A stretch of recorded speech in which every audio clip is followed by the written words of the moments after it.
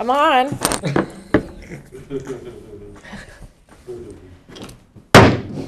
I'm on. I'd like to call to order the planning board meeting for Thursday, November 11th. If everybody could please rise for the Pledge of Allegiance. I pledge allegiance to the flag of the United States of America and to the republic for which it stands, one nation, under God, indivisible, with liberty and justice for all. I am hoping that we have planning board members that are somewhere in cyberspace. Otherwise, we're going to have a big problem here. Okay, we do.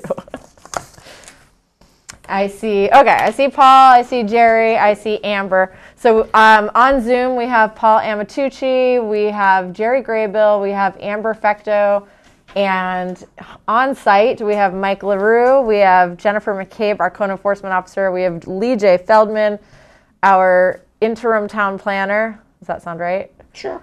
He's also the planning director for Southern Maine Planning and Development Company, or corporation, whatever it is. And we have James Bellissimo, who is our town manager. Before I open the first public comment session, I would like to thank the folks in Berwick for coming out to vote. We had a really great turnout, and our land use ordinances were passed, which shows me that we did a good job explaining to the town exactly what we were trying to do and why we were trying to do it, and the people in the town understood that. So that's good. Good job. So I'm going to open the first public comment session. Public comment is open to property owners and residents of the town of Berwick for anything under the purview of the Berwick Planning Board that is not an active agenda or application. Anybody? Seeing nobody come up, I'm going to close the public comment session and move on to the approval of minutes from the October 21st, 2021 meeting. Has everybody had a chance to review the minutes? Yeah, I found something. The regular member absent, I was there. It says that I wasn't. Allison was the one that was absent. Oops. It's okay. Other than that, everything else seemed good. Amber, did you find anything with the minutes that Jen missed? No, I don't see anything other than that. Okay, great. Paul? Nope, it looked fine to me. Great. And Jerry? Nope, I'm good. Awesome. So with that being said, I'm looking for a motion to approve the minutes as amended. I'll make that motion to approve the minutes as amended. Okay, I have a motion from Paul. I need a second. I'll second. All right, seconded by Mike LaRue. All in favor? Aye. All right, that looks like 5-0. The minutes have passed. Thank you very much. Moving on to old business. The first item on our agenda for old business is the final plan meeting for the major subdivision, which is the 7 multifamily unit in the existing building at 170 Pine Hill Road, which is in the R1 and R2 zone. And it's Jerry Latart's property. James? So tonight, this project is up for final approval. I'll just go over a summary of where we're at today. Jerry Latart has requested a 7-unit multifamily dwelling at 170 Pine Hill Road, each with 3 bedrooms. This is an existing building. And this building was constructed years ago, and the use had lapsed, and that's why he's back for approval. The building is currently condemned at the time of application, and there were severe mold issues identified in the mold study by Absolute Resource Associated, which has been remediated and the mold area is identified. A structural analysis was completed by JSN Associates, which identified several issues with the building, but they did deem it salvageable. And there's a report that has many recommendations that's in the file. And we had civil consultants take a look at the building height, and the average height, which is our ordinance requirements, is less than the maximum allowable. A public hearing was held on October 21st, and we had no butters to speak. I can go over some of the findings of fact. So 11.1 with pollution, prior mold issues were remediated, and there's a condition of approval. Number 3, and if deemed necessary during the routine inspections, a second mold evaluation should be completed by a third party, shall be required if any other areas are suspected of mold, and that's at the applicant's expense. Most of these findings are pretty standard. Berwick Water will serve the property. There is a stormwater and erosion control plan that has been submitted. No adverse traffic impacts. I'll just make a note that a dumpster will be enclosed and screened. Very important. We don't want to deal with ongoing non-screened dumpsters. Conditions have been established, conditions 1 and 2 for the technical capacity, to ensure that Jerry has the resources he needs. A architect or engineer shall inspect the building construction on a weekly basis. That's also put on their plan, and the site work on a bi-weekly basis. Last part, the building will be sprinkled, and that will be inspected by the state fire marshal. I believe that's all I have for tonight. Okay, so we've gone through this, and Mr. Letarte and company have been great about accommodating every single thing that we have asked of them. They've agreed to. So what we will need to do is approve the findings of fact, and then the conditions of approval, and then the final plan. Is that yes? Correct. Yep. All right. So does anybody from the board have any questions or concerns or comments on this? Okay. I see nobody come forward. I'm going to be looking for a motion to approve the findings of fact on this. I move that we approve the findings of fact. Okay. Moved by Mike LaRue. Can I have a second? I'll second. All right. Seconded by Jerry. Any further discussion on the findings of fact that James just went over? Okay. Seeing none, I will take a vote. All in favor? Okay. So that's 5-0 to approve the findings of fact. And then James went over the 3 conditions of approval. So I'm going to need a motion to approve the conditions of approval. I move to accept the conditions of approval. All right, moved by Mike LaRue, and I'm looking for a second. I'll second. All right, seconded by Paul Amatucci. Any further discussion on the conditions? Okay, seeing no further discussion, I will take a vote on approving the conditions. All in favor? All right, and that's 5-0 on the conditions. So finally, I just need a motion to approve the project. I'll make a motion to approve the project. All right, so moved by Paul, and I need a second on that. I will second. Seconded by Jerry. All in favor of approving the final plan? And that is approved 5-0. Thank you, Mr. Letarte. Thank you.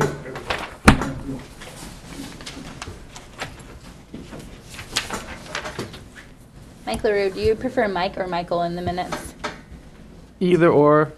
What do you prefer? I go by both. Okay. So.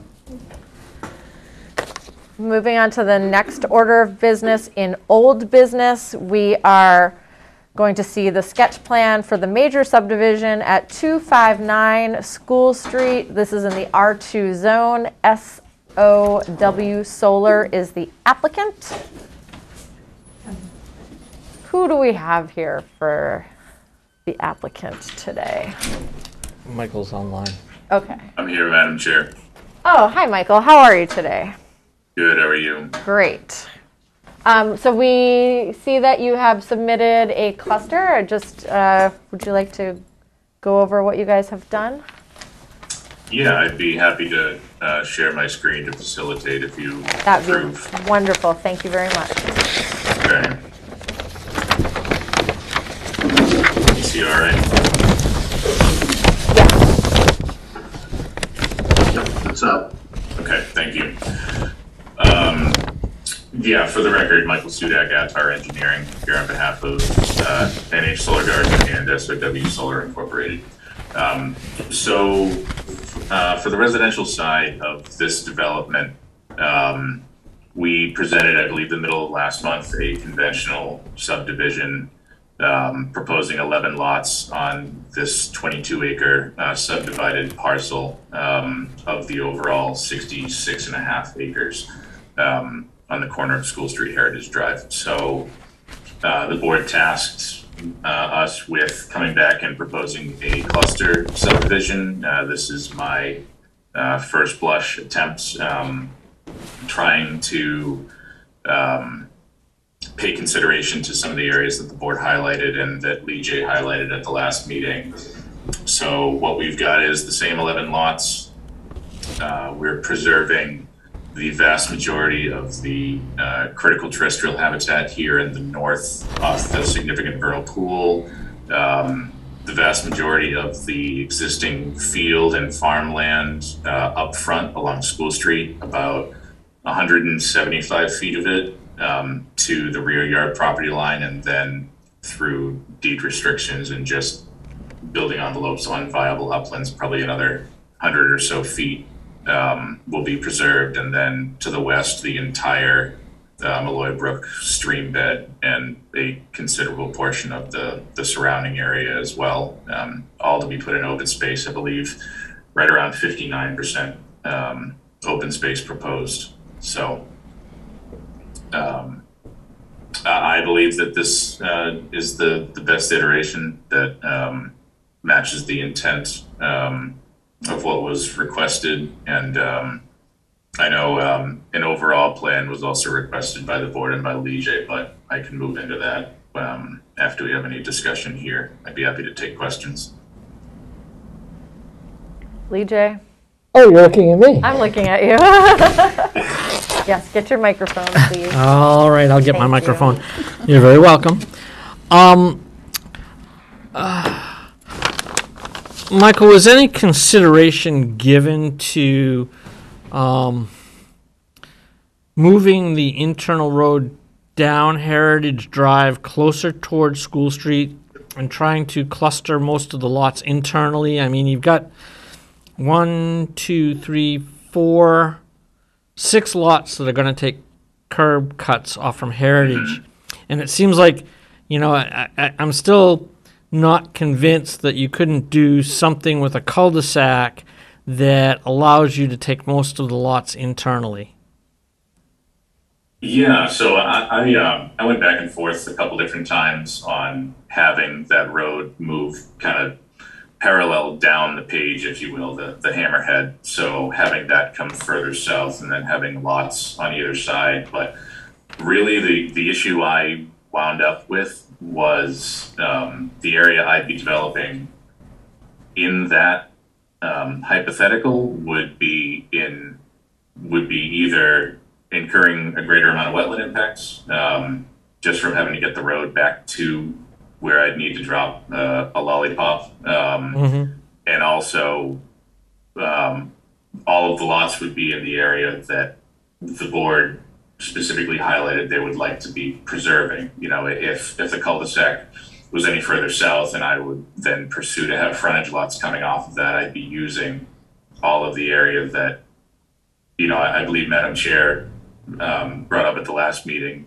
People have been looking at this as a field and a farmland for hundreds of years. And I thought this was a more reasonable alternative to preserving as much of that as possible, as opposed to endeavoring to have a cul-de-sac and fit as many lots off of that as possible. I do understand the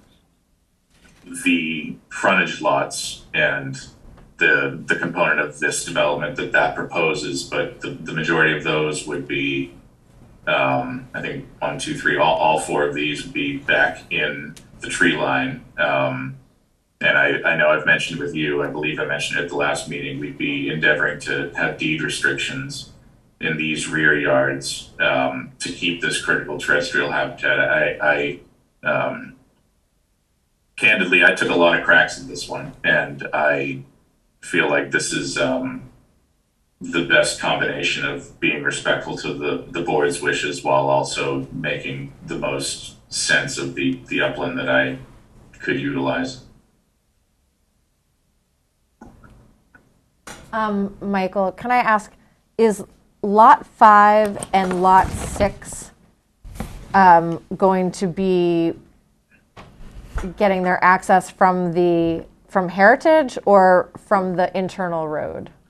The intense heritage. Okay.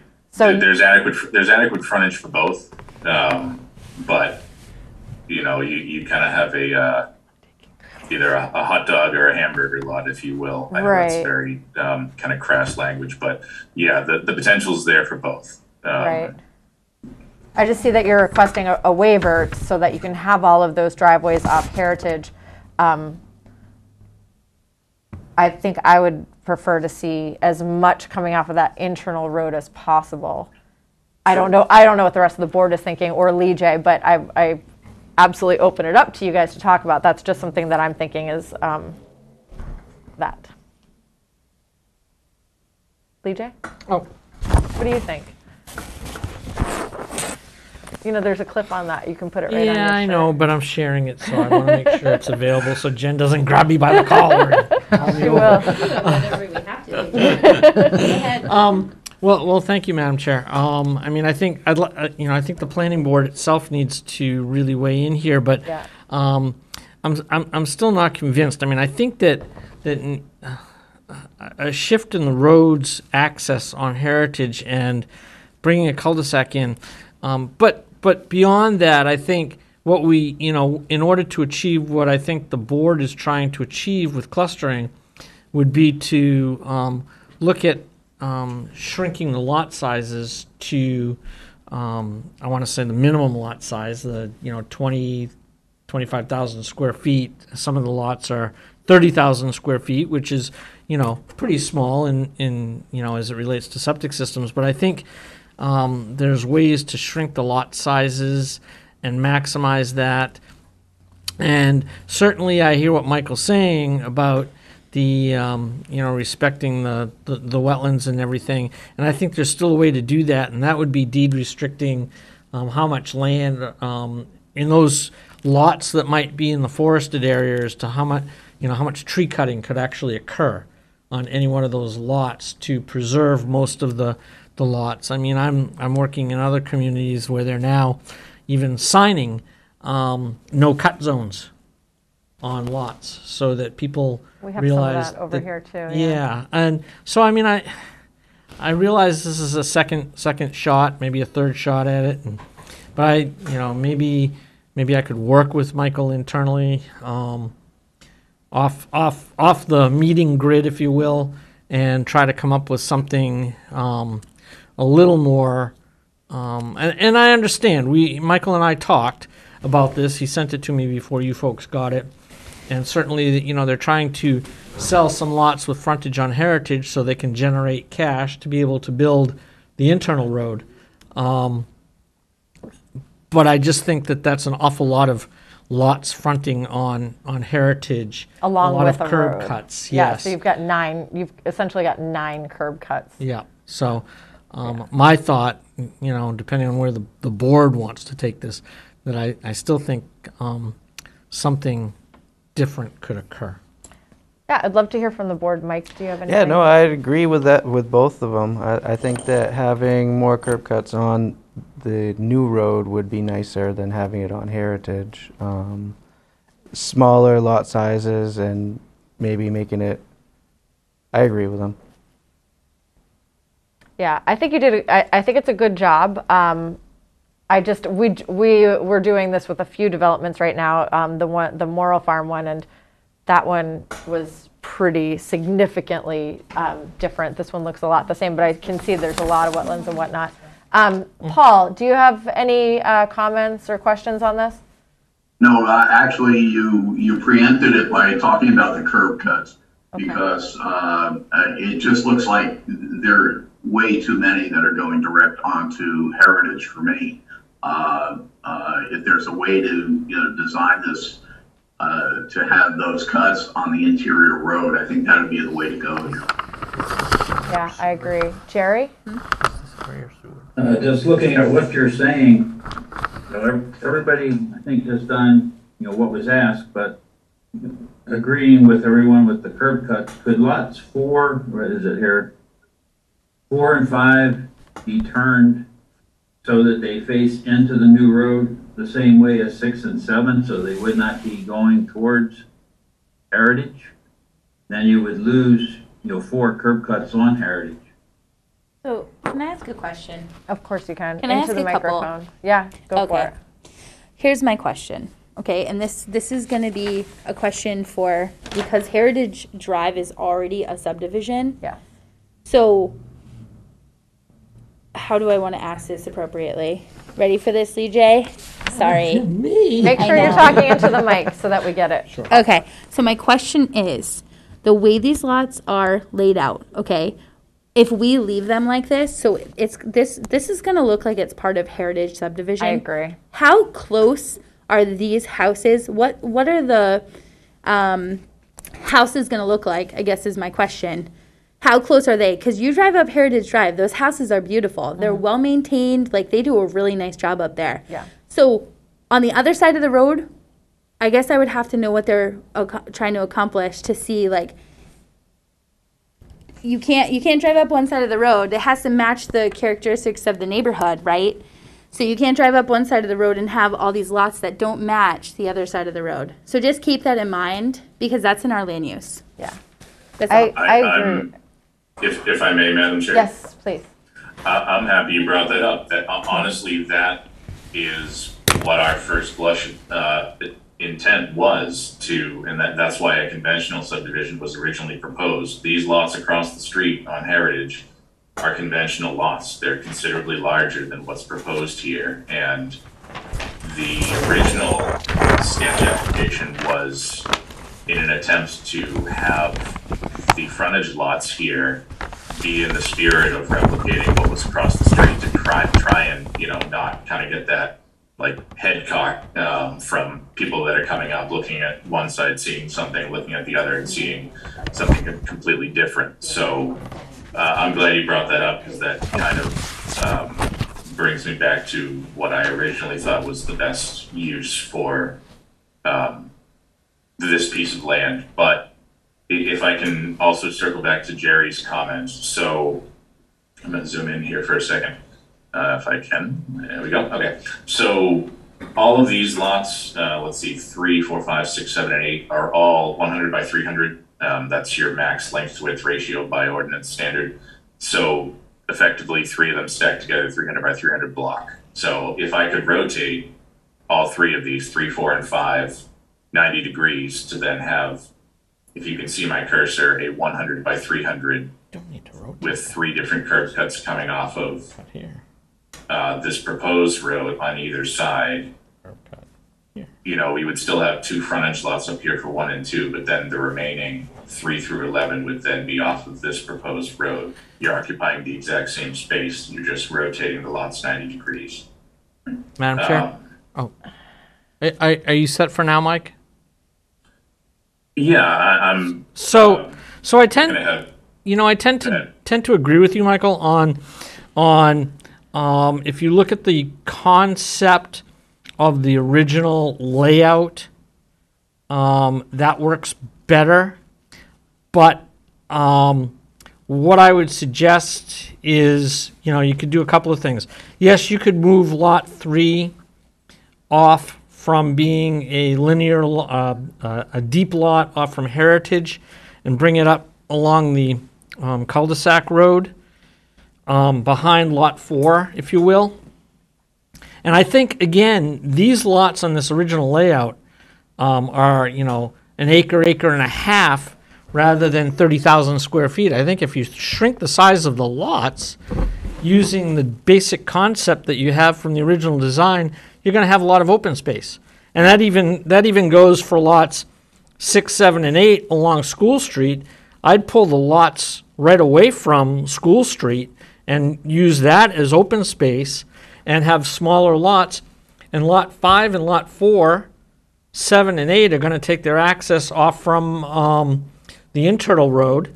And then 9, 10, and 11, you can shrink the lot size so that the lots themselves aren't encumbering Malloy Brook. And, that's going to achieve a lot more than the second concept that you have. I also think, the cluster concept, if you look at across the street on Heritage Drive, there's 4 houses there. So the cluster, you have 8 houses in the same amount of space, essentially. And it looks like you're just trying to jam as many houses in there as possible, which is not the spirit of clustering. I like Lee J. I like your idea, shrinking those down, taking more access from the internal road, not having 9 curb cuts on Heritage, or maybe get rid of a couple lots on the cluster. I understand you want to get you do want to get as many houses in there, but if we are trying to mimic the feel of Heritage, you can't have 8 houses facing 4 houses. It will look ridiculous. Yeah. Madam Chair, I'm sorry, I can't see through the DWP. Who's that's been speaking just now? Me, Madam Chairman.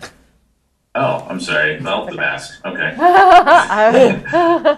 I'm sorry. I thought it was someone else. Okay, no. Thanks. I think it's me and Jenny. We're going back and forth between me and Jen. Gotcha. Yeah. That's just, my thinking. Yeah, I don't want to challenge that thought process. I guess I'm just looking. I feel like I'm getting a little bit of conflicting information here. So, in my mind, the purpose of clustering would be to preserve a greater degree, by virtue of additional open space, preserving areas that should be preserved. In the case of this lot, we have the Malloy Brook stream channel, we have the critical terrestrial habitat, we have as much of the existing farmland as possible. Yes. Clustering, I would contend, kind of is jamming lots in a specific area, maybe just an area that is most suitable and preserves other areas that should be preserved. Like I'm hearing one thing that. Yeah, I understand that. I'm just looking at it from on a piece of paper. That's what it looks like. And it has to. Yeah. And it does have to fit in with the rest of the neighborhood. So if you want all of the curb cuts to be on Heritage, it has to look like Heritage. And that's, yes. That is what it is. I hear the comment loud and clear Okay. about the number of curb cuts along Heritage. That's understood. But I would contend that even if the hypothetical I brought up before, if lots 3, 4, and 5, and then 6, 7, and 8 are just rotated 90 degrees, so you have 2 frontage lots and then 9 clustered lots off this road, you're still going to have lots jammed together adjacent to Heritage Drive with very little buffering because Well, I'm if you having a bunch turn of those lots 3 in a 90 field. degrees, the 3 and the 3, if you turn them 90 degrees, you'd only have one lot on Heritage Road on one side of the road and then one lot on the other. You'd have all the curb cuts, and like you said, it would just be on Yeah, the you're not going to interim see it road. driving down Heritage. That's, Right. That's it. You're not I mean, going to. you might see a couple houses, Right. but it's not going to be right there. Right. Okay. You would still see 6, 7, 8, 9, 10, 11, and probably 5 if 5 is here along the road. You wouldn't see, you'd see 2 less houses. You'd still see 6 of them stacked together right here. Well, I think they just said if you turned 6 and 7. Yes. Well, That's all field right now. I mean, Right. well, So- but again, Well, we haven't gotten into buffers yet. So. yeah, I mean, Michael, I think that if it's one thing to lay the lots out, and I've been doing a quick look here at the original subdivision. I mean, if you take lots 1, 2, and 3, keep them laid out the way they are, but cut them in half so that all of the wetland and the terrestrial buffer area is or pretty close to it, is preserved because it's not part of a lot that anybody can go in and cut or do anything to. And then if you take, you put a curb opening on the internal roadway on lot 4 and on lot 5, and then, lot 8, you shrink the size of that lot by cutting off the portion that fronts on School Street so that that's open space there. And you can shrink lots 9, 10, and 11 in half and pull them away from Malloy Brook, so you're preserving that area as well. I think that does a really nice job. And then I think we need to really talk about where you place the homes. Like on lot 4, you put the building envelope area and require it to be on the internal side of the lot, so that it's not down near Heritage. And lot 5, you can require that they put the house on the inside of that wetland area. There's a big enough envelope on the back side of lot 5 so that they're not seen or not directly up on the Heritage area. I mean, I think there's some real design considerations with the first design that you provided that can actually work pretty well if we just think outside the box a little bit. And Okay. this is Jen talking now, Mike, just to let you know. Thank you. Yeah, I think that Lee J's onto something, and I think he's correct. I think for you to have this subdivision, and I'm not the board, so just to let you know, I'm just the code enforcement officer, but I think you need to separate them from subdivision to subdivision, because if you keep this new plan, it looks like it's all one subdivision.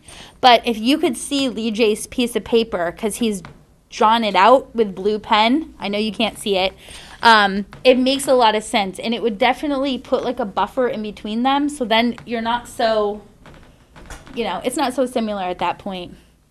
What is the them that in the operative that you're describing? The houses, sorry. So you're talking about the Heritage development and my proposed development?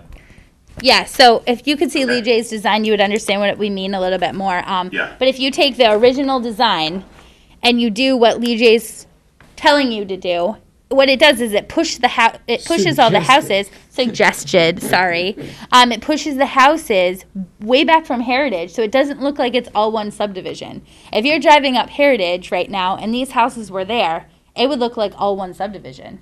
That's just my take on it. It would, but it would look like what happened. What happened? Yeah.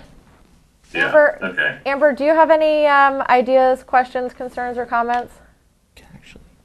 I don't have any ideas. I'm just trying to figure out where the compromise is. Yeah. It's a tough one. Yeah. Sounds like I'm gonna have to bring you on to payroll, EJ. I'd prefer not, but I think I can work with you on this. So I just want to, I appreciate all the conversation, everyone. I just want to have kind of one line in the sand drawn, if I may. So what I'm gathering is that the board would like a cluster development moving forward, but they would like for a distinction to be made through separation and distance, through the orientation of more lots off of the proposed road, through buffering if we need to get there, and I think we're going to have to get there to truly capture what everyone's describing, to separate this development Can I see this? and its intent from the existing Heritage Drive development and how that looks. I think yes, Michael. I think that's. Okay. I think that you have Fair that. enough. And it sounds like Lee J is willing to, meet with you, work with you. He's got a whole drawing in front of him already. He loves this stuff.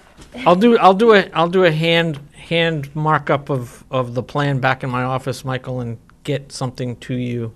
Probably 8.5 by 11 or whatever. I can't scan Sure. plan size, but I'm just so you used- can I'm used see. to handwritten lines. Yeah, just so you can see what I'm thinking about, and you can take it from there and fix it up a little bit. Is everybody on the board okay with that? Yes. Yeah. Yes. Actually, Okay. It looks like everybody is. So it sounds like we are going to send you back to sketch and see you when we see you. Is there another issue with, this is part of a major subdivision, right? Oh, yes. And DEP, is that, Well, Michael, can you tell us how the solar project, which abuts this and was part of the mother parcel, fits into this whole scheme, relevant to the local approval as well as any DEP permitting that may be required? Yeah, I'm glad you brought it up. I have Andrew Keller of NH Solar Garden here with me, who's been my go with for the other half of what we're doing with this parcel. And I know it's the same layout, but I'm going to switch screens real quick and maybe zoom in a little bit. So we've rotated 90 degrees, but yeah, to answer your question first. So our access off Heritage Drive, however many curb cuts we end up having, we're going to need to have at least one, will require the amendment of the DEP permit that's associated with this development.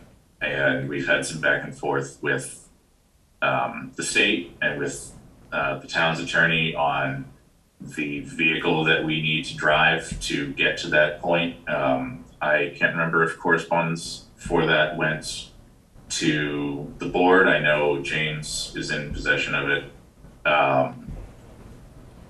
So granting or allowing us to modify that will be by virtue of an entrance permit for whatever development we end up having. And if there are any subsequent frontage lots, then that would have to be something we discuss, but they would be roped in as well, and we would have to, engineer some driveway culverts, some crossings of those curb cuts just to ensure that the vegetated swale that goes down to the detention pond that's here on the corner of School Street is maintained in the spirit of the permit for that whole development that was turned over to the town, or at least the road was turned over to the town.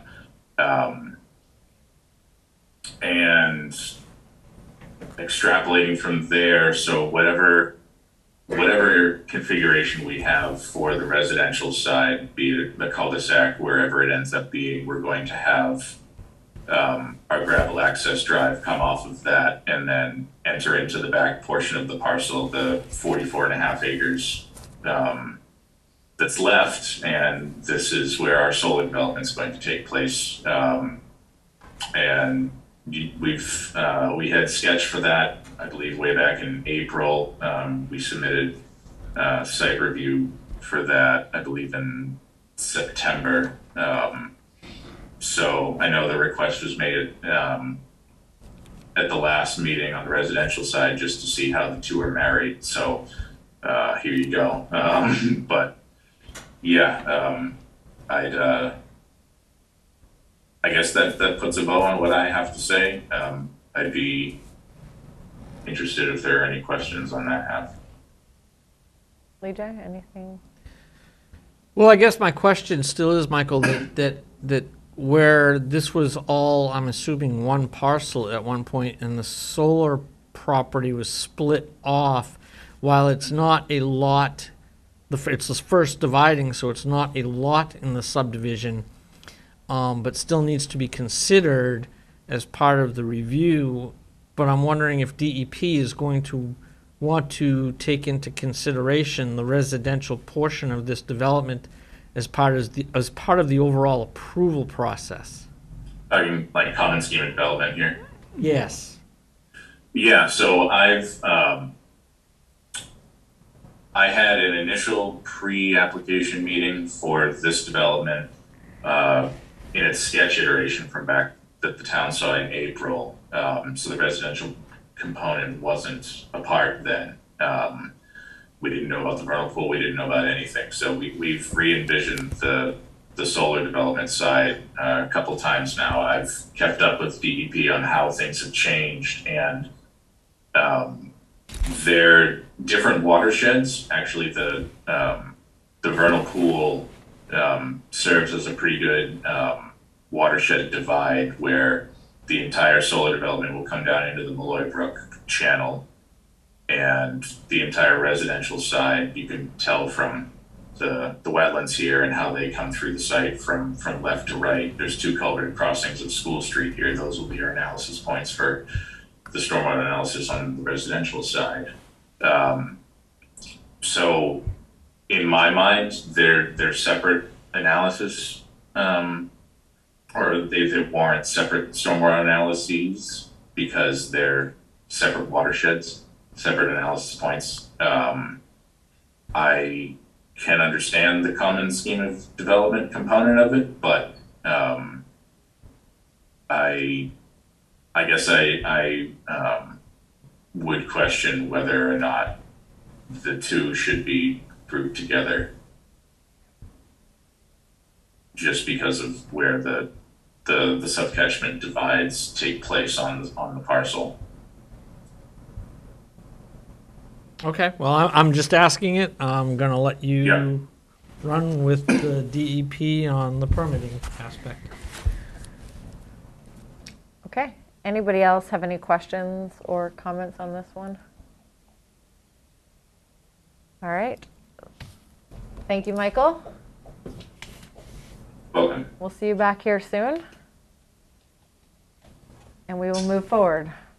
Yeah, Lee J, feel free to reach out to me at your leisure. Yes, no, I will be in touch. It probably won't be tomorrow, but I will be in touch in the next couple of days with you. Absolutely. Okay. Thank you. Thank you. Okay. Thanks, Mike. Good night. The next item on our agenda under old business is the preliminary plan for the major subdivision, which is phase 4 of Heritage Drive. We had a site walk. I wish I could tell you what day it was, but I don't have it right in front of me. Some Saturday. It was a Saturday site walk. Yep. Mike Liveru was there. I was there. Mike Wright was there from Great Works Regional Land Trust.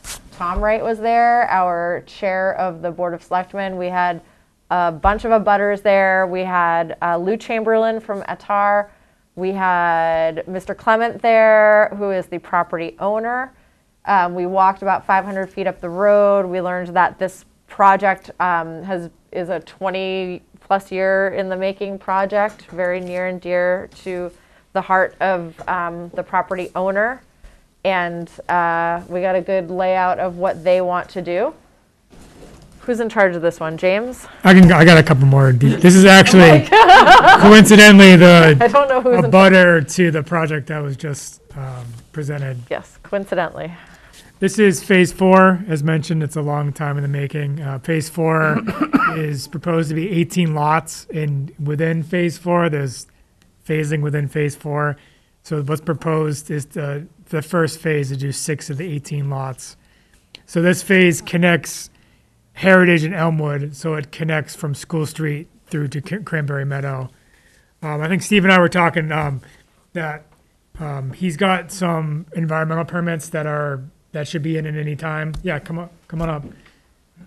But we just wanted to get this on the books so we can move this forward. So you want to know where we stand with DEP? Yeah, sure. Okay, they had some just small concerns on some language. I think some of the stuff on numbers, they had 17 lots, not 18.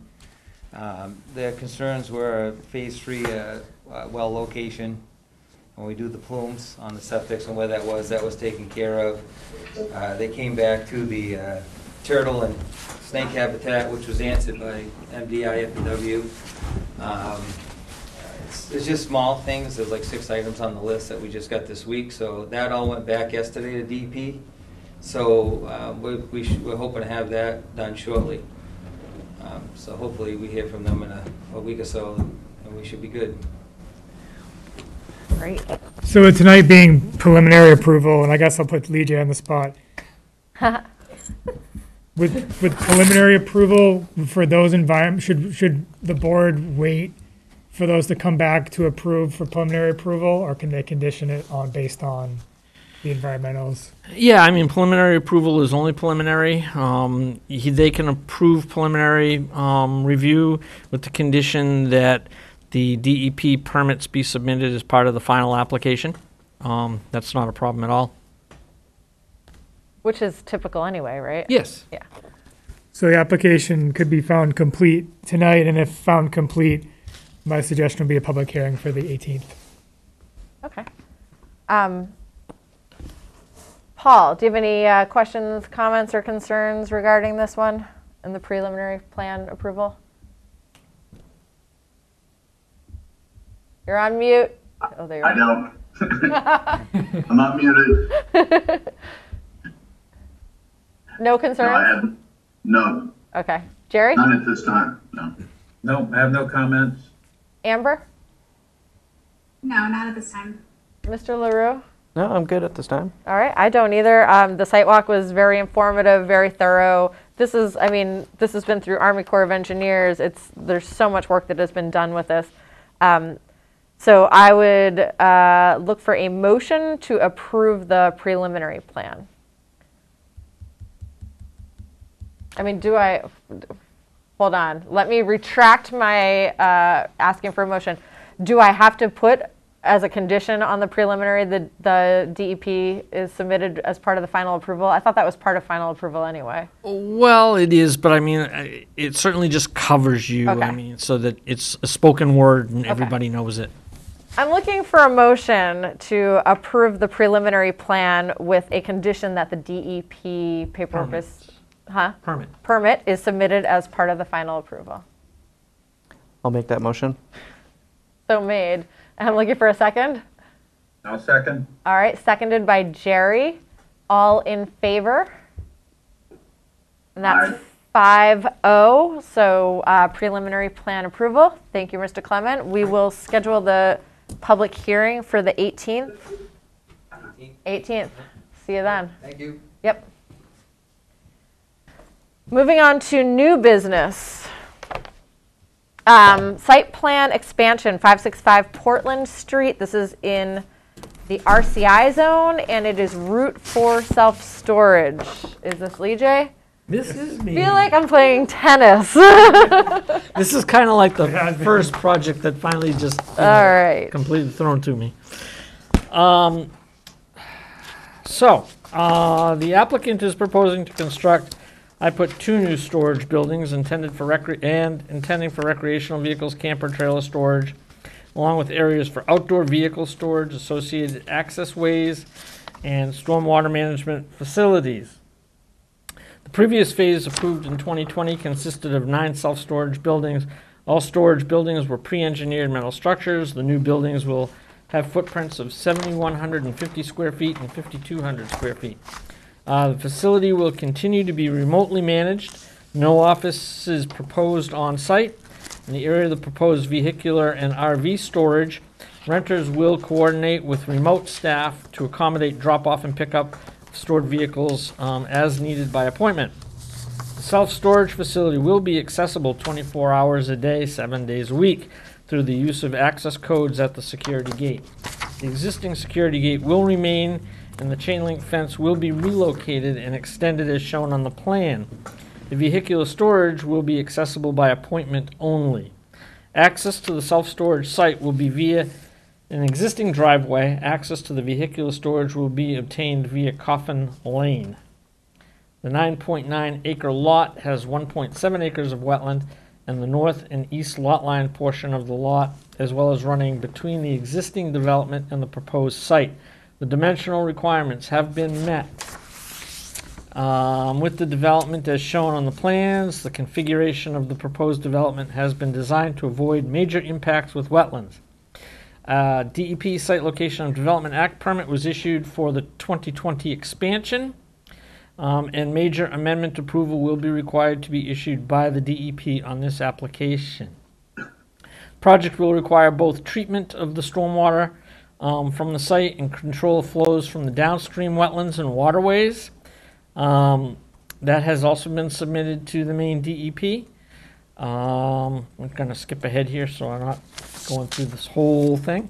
The applicant is seeking a waiver of the landscaping requirement for the application, which can be found in Article 9, Section 9.8, Point F, Point 2, Point B, Point 6. We need to change that. Seriously. So much fun to listen to. The 6 is a VI, not a number 6. VI, well, I called it 6. Landscaping plan showing location, type, and approximate size of planting and location dimensions of all fencing and screening is what they're seeking the waiver of. According to the applicant, the following is justification of the waiver, which they've put in to their request. It is requested that the requirement of submitting a landscaping plan be waived. The site is located 10 feet lower than the adjacent roadway, Portland Street, and is currently developed in the area that is visible from the roadway. The portion of the development on the north side of the lot will be screened by natural vegetation on all sides, with none of the development visible from the roadway. Landscaping would have minimal aesthetic value in this location. The proposed location of the fencing is indicated on sheet L1. Waiving the requirement would not adversely affect abutting landowners or the general health, safety, welfare of the town, and would not nullify the intent of the purpose of the official zoning map, any ordinances, or the comprehensive plan. The applicant is also seeking a waiver of the plan scale requirement due to the size of the location, which the board is dealing with. In this situation, the scale of the plan being greater than 1 inch equals 40 feet is inconsequential to the application.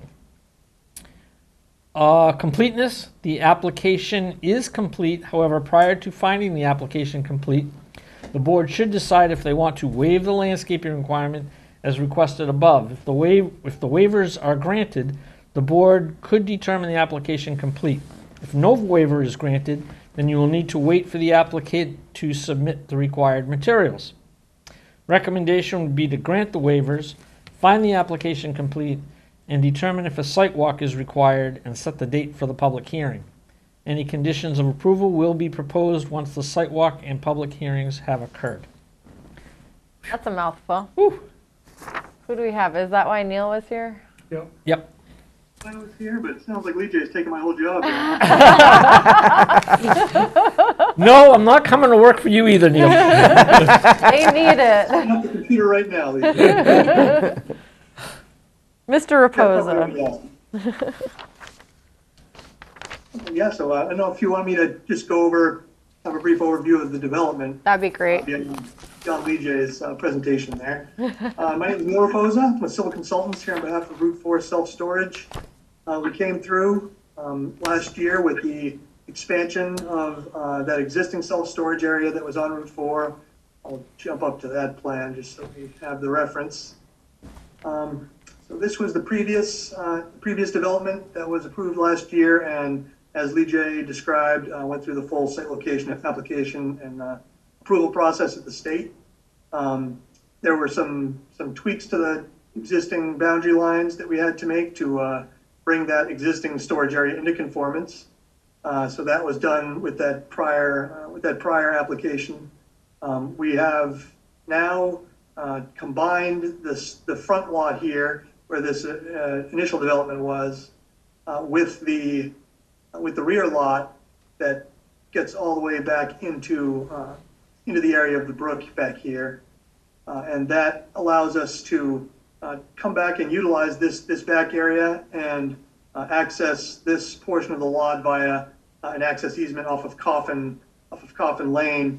I'm not sure if you recall, a while back it was brought up whether or not we could create a separate lot out here for development, and it was determined that it was just too complex out here trying to bring this now abandoned town road, now it's a private road, into conformance to create frontage.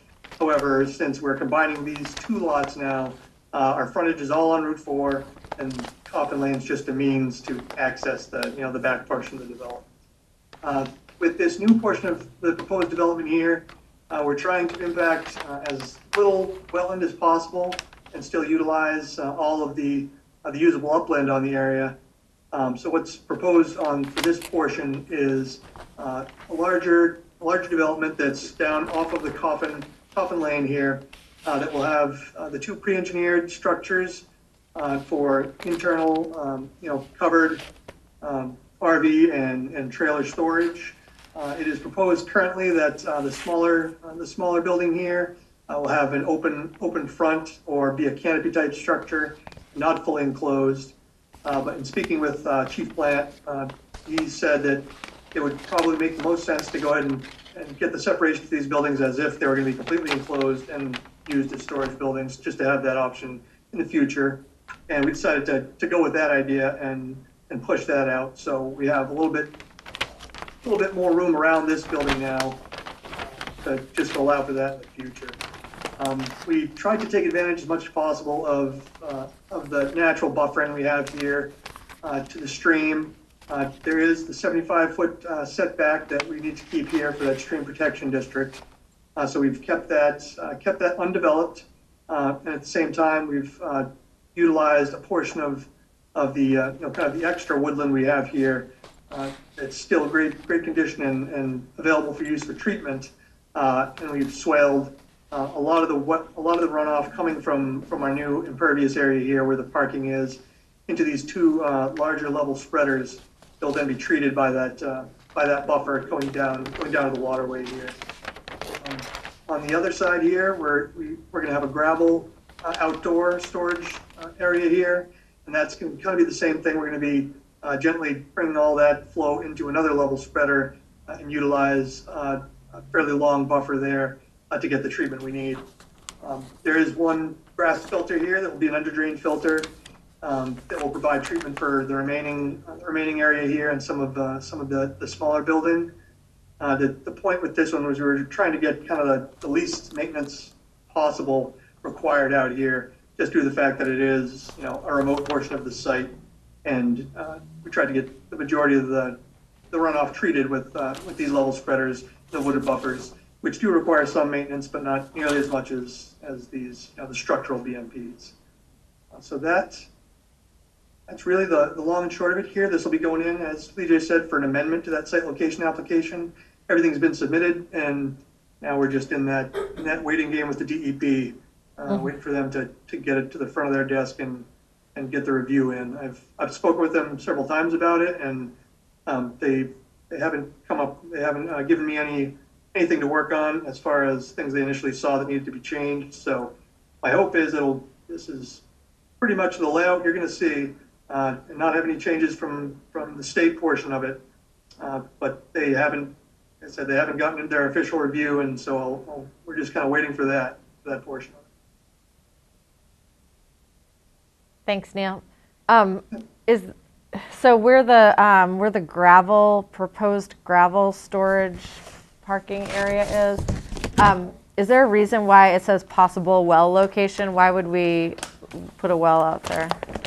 I put a well location out there just in case in the future they needed to do any flushing of any RV tanks and as far as filling them up for any reason.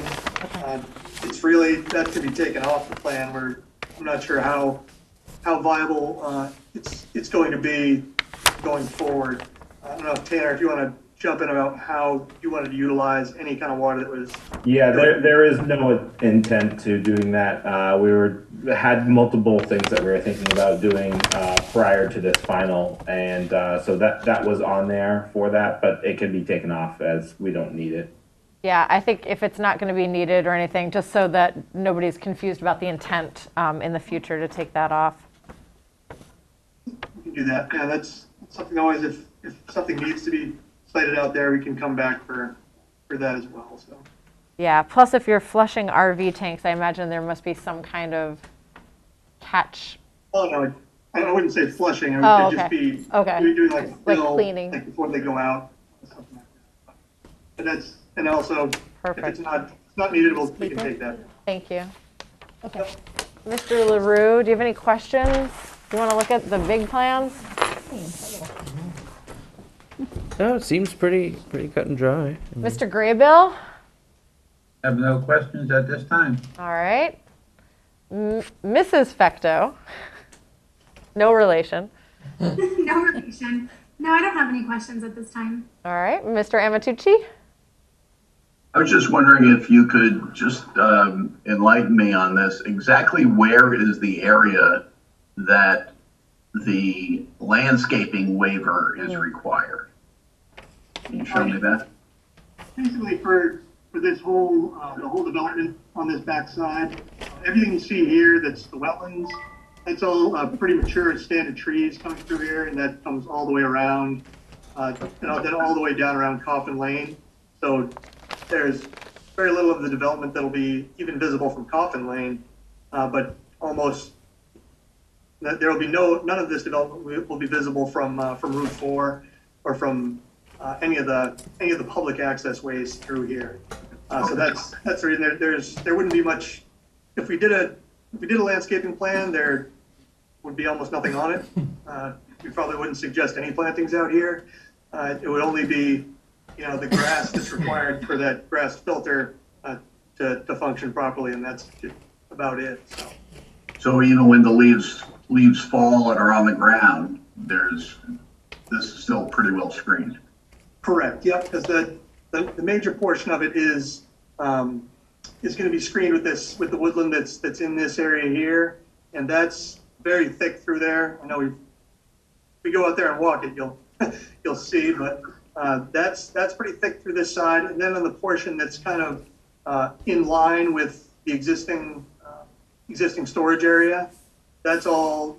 There's no structure there, so you really won't be able to see it. You have to really look through all the buildings that are going into the existing storage area to even try to see this back lot. But I don't believe any of it will be visible through even with the leaves down. Thanks, Neil. Is that back lot gonna be lit up? Yes, I do have some intention to light around the buildings, and we will have cameras out there. All right, but no, like in the gravel part, the gravel storage area in the back, is that gonna be lit up too, or is that yeah, so, some type of lighting, down lighting, maybe a pole in the center. I'm flexible as far as that, but some type of lighting, yeah. Okay. Any other questions from the board? Okay, so we need to vote on these waivers. Do we need to do two separate votes? I guess we do, even though the second one is one of those ones that we do all the time. So the first waiver that we need to vote on is the waiver to waive the landscaping plan. I need a motion to grant the waiver for the landscaping plan. I'll make the motion that we grant the waiver to the landscaping plan. Okay, moved by Paul, and a second? Second that. Seconded by Amber. Any further discussion on this? Okay, seeing no further discussion. All in favor of granting the waiver on the landscaping plan, please raise your hand.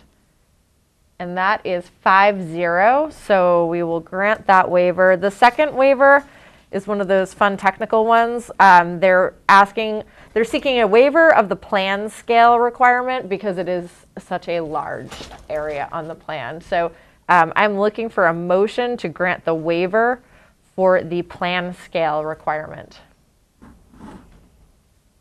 I will make the motion to grant the waiver for plan scale requirements. That's Jerry Graybill's motion. And a second, please. I'll second that. All right, seconded by Paul. Any further discussion on this waiver? Seeing no further discussion, I need a vote for the granting of the waiver of the plan scale. All in favor? And that is 5-0. And last but not least, we need a motion for application completedness. I move that we find the application complete. I'm going to take Mike LaRue made the motion. And a second? I'll second that. All right, seconded by Amber Fecto. Any further discussion about the application completedness? Okay, seeing nobody come forward, I will take a vote on application complete for the site plan expansion of 565 Portland Street, Route 4 self-storage. All in favor? And that is 5-0. Application is complete. How does the board feel about wanting to go out there for a site walk?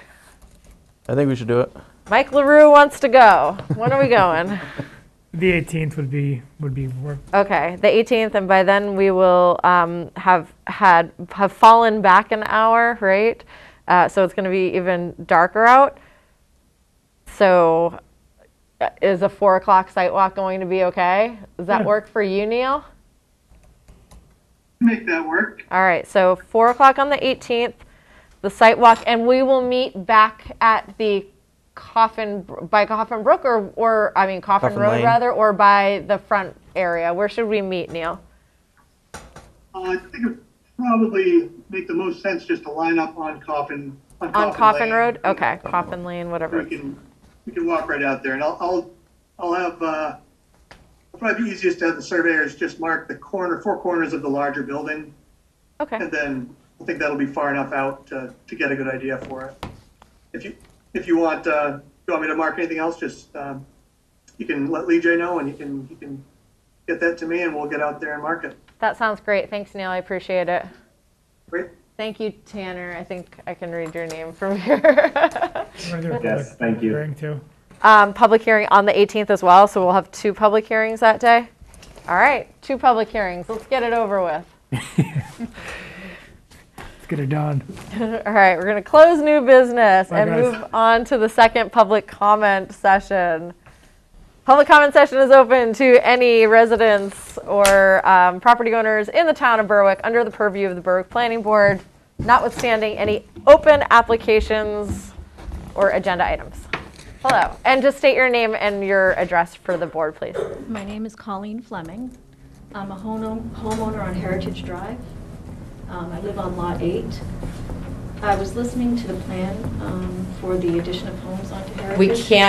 We can't talk about anything with that plan or the Heritage plan because they are agenda items. Okay, when can I have You some? can at the public hearing, and we don't have, so for Heritage Lane, the public hearing for that is going to be on the 18th, and that's when we can take any comments or questions. So November 18th? In 2 weeks from today. Okay. And the School Street application, so that one is still in sketch plan. So because That's the one that, that's the one that you want to talk about. So that one we don't even have a public hearing set for yet. So the order of business for that is that they're going to come back. Maybe they might come back on the 18th with their new plan. They might not. They might not come back till December 3rd with their new plan if we can get them onto that agenda. okay, can I just ask, what's the best way for us to get some feelings known, I guess, prior to, because we hear like all the sketching and stuff. Yeah. I'd like, You can send an email into the planning@berwickmaine.org.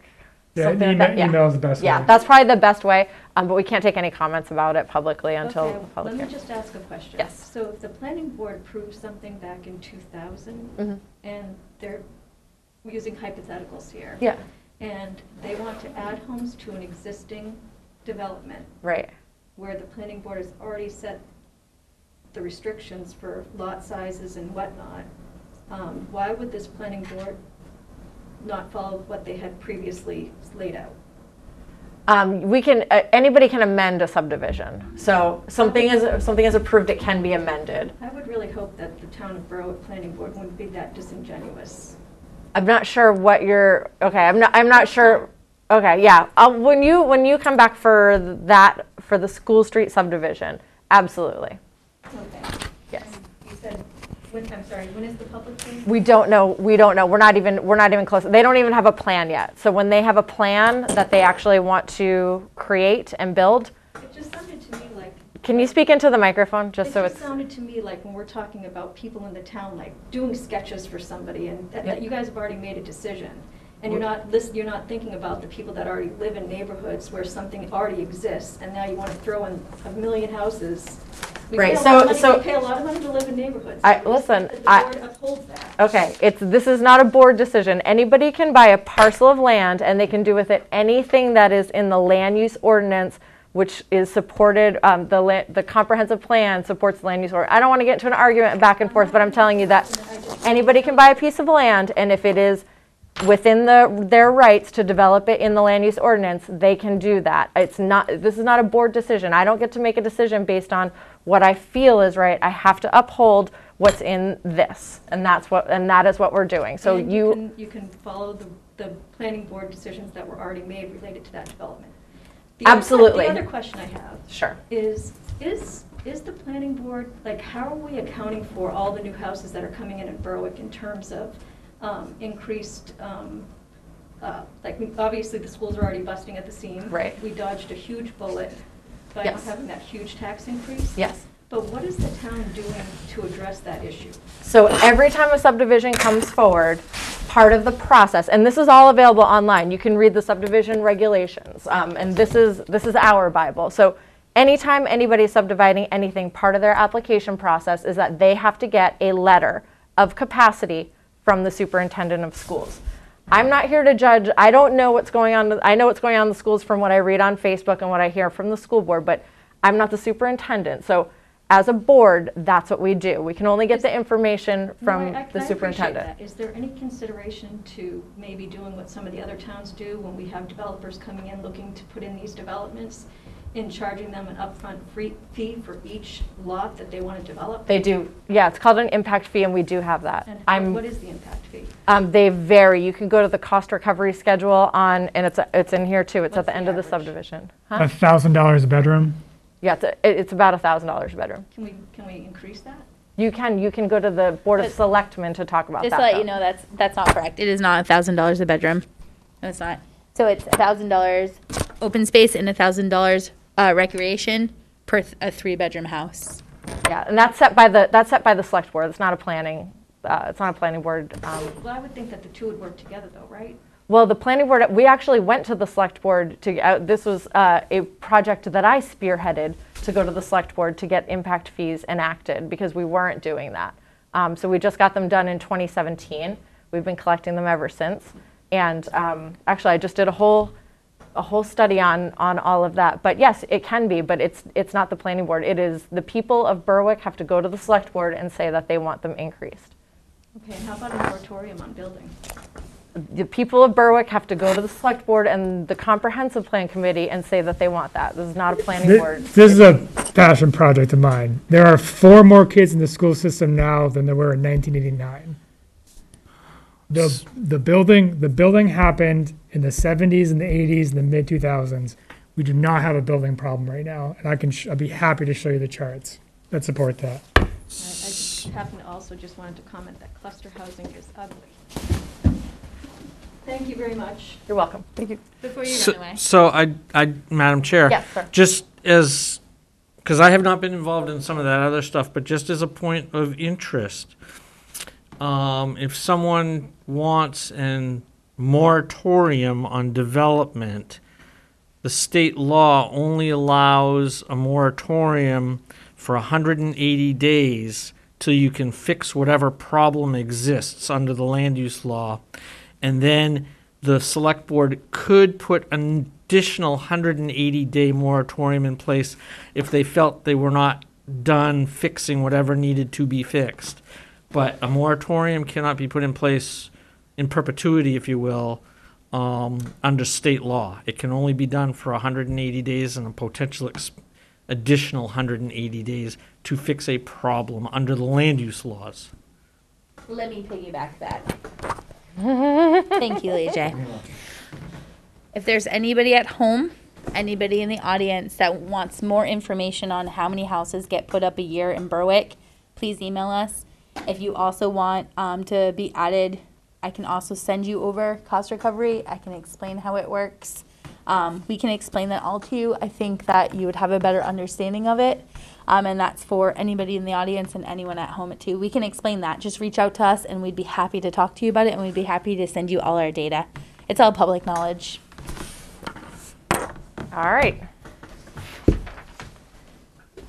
Any informational items? If you guys so choose, it's in your bylaws, just a reminder, you guys get the day off on December 16th.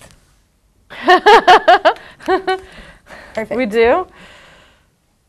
I thought it was January, wasn't it? Or June, or July? July and December. July and December? Right, I think. Well, I mean, I'll leave it up to the rest of the board if they choose. I have no problem working. We have a backlog of things going on, and I have no problem with it. But I also am happy to oblige my board, so. Yeah, I'm around if we're busy and we Yeah, need you'll to probably fill- have the edge pretty soon. Yeah. The other thing, Tammy Bellman starts Monday. She's our new assistant planner, so feel free to stop in next week and say hi. All right.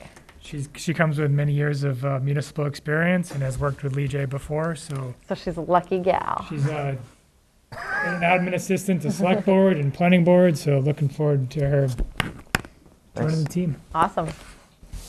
So now I'm just looking for a movement to adjourn, unless Jenny has anything. I'm going to actually say something, Okay. if that's okay. I just want to let you know, let's go back to violation talk. I talk about it every Yes. meeting. I just want to let you know that if you feel like maybe we're not working as quickly as you want us to on certain violations, we are. So the court's just opened, Court Rule 80K. We are taking 2 properties here in Berwick to court in December. We are moving forward, but court dates are going to be scarce because every town's trying to get them right now, and they only do them like 1 or 2 Thursdays a month.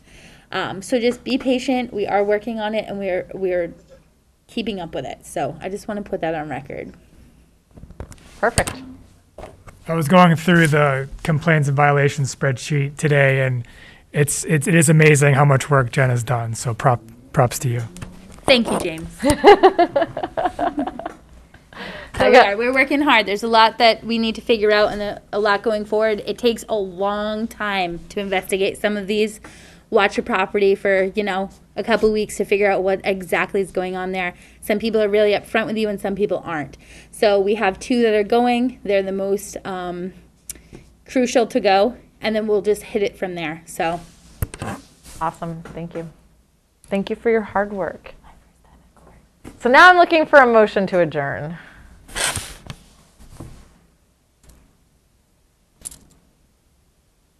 I'll move to adjourn. Okay. Can I have a second on that? I'll second that. Jesus.